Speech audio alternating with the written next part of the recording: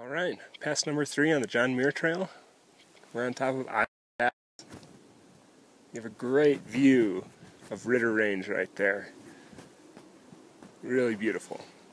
So it was a quick ascent from Rush Creek Trail Junction, about 500 feet up. Really, you could do Donahue and Island Pass in the same day.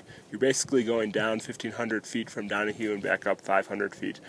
And then from here on out until, I think, Red's Meadow, we are descending. So our plan for today, stop in Thousand Island Lake for lunch, maybe a quick swim,